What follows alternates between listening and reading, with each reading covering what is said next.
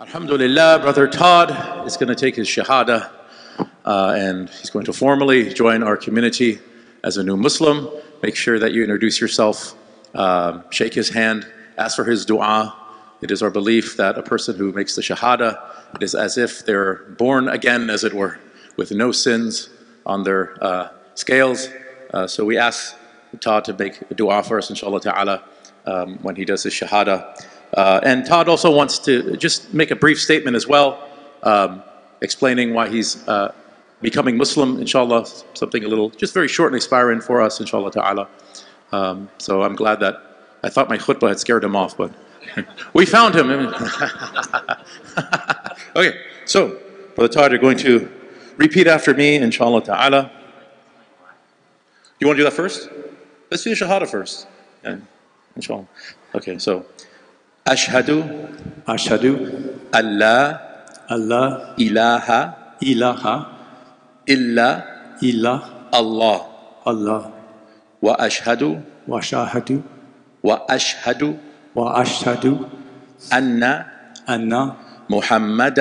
Muhammadan Rasulullah ashhadu Allah ilaha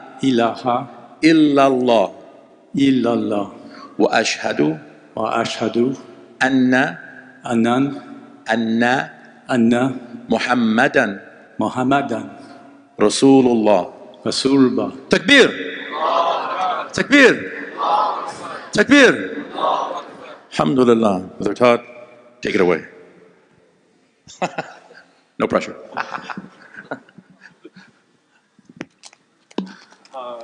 My heart leapt when I was greeted by my former students. And I knew, which is really the first reason why I converted, I found peace in Islam. I found people of peace in a world that's lacking peace. I observed my students, the staff, the families of Averroes where I used to teach.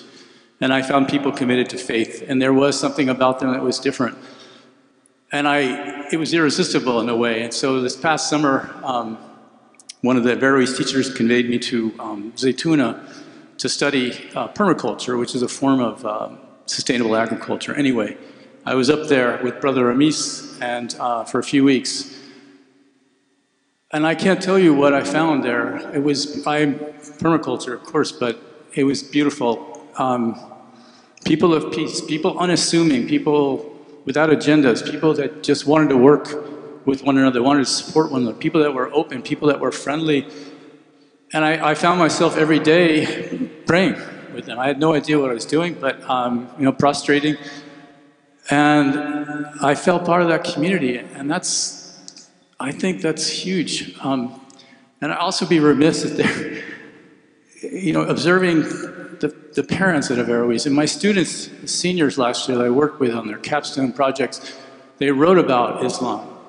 And I could see the centering quality to it, and I thought, I'm an educator, and I want that for all these kids to have this marvelous anchor of peace from which to choose and relate to other people. So there's that element, and there's this young woman who's a former teacher at Averroes. She could be my daughter. Anyway, this is a very learned woman, and she was so helpful to me in guiding me. She was an exemplar of faith.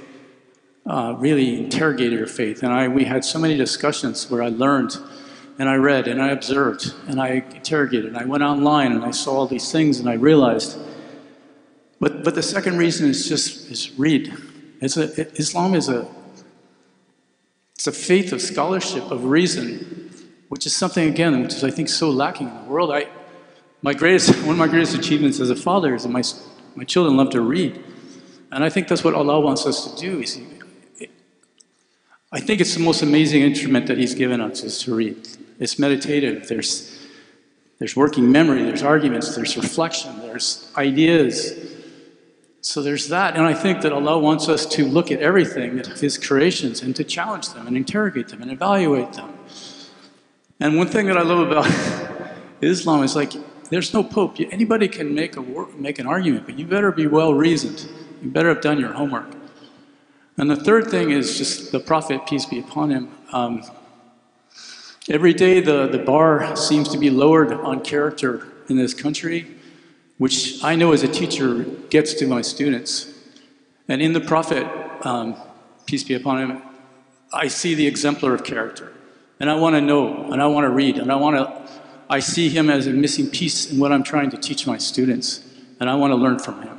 So I'm actually going to begin really my real deep dive into Islam through the Prophet.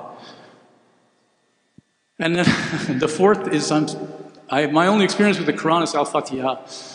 But I was amazed that in that short verse that I found mercy, but I also see, that's forgiveness. Like we all err, and Allah is so loving us that He forgives. And in return, we praise, which I think is a form of gratitude, to be so grateful what that means to us. But we have to be accountable. That's where the judgment comes in. And I honor that responsibility. And then the last thing is through this relationship is that He guides you on this path. And this is a path that I've been seeking, which is really the last argument why it's Allah. It's something that's been lacking. I believe in predestination. I believe Allah made me for a purpose. That's why I'm here today. And I believe that this faith gives me everything that I need to learn and study for the rest of my days. There's so much. And so I'm starting to learn what that means. I'm praying right now just twice a day, Fajr and Isha. And some days it's really cold and I really don't want to stick my foot in the sink, but I find that I'm always happy that I'm praying.